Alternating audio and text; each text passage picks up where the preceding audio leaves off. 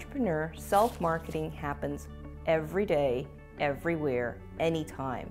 So most importantly, you always want to be prepared for it. Number one, be ready to market yourself. Know your product inside out. Know what you're looking for in that moment and know where your business is going. Secondly, no matter who you meet, always be respectful with that person. Whether it's on the phone, whether it's online or in person, always be respectful. Treat the others the way you want to be treated because it always comes back around somehow.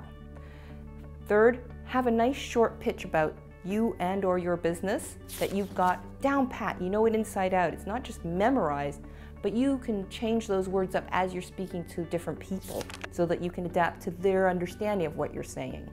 And then finally, never leave home without your business cards because someone's going to say, that's interesting. How can I look into it? How can I follow up? And you're going to hand out your business card and that's going to be your connection.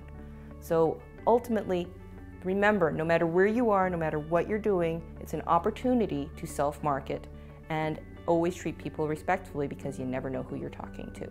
That will lead to great self-marketing.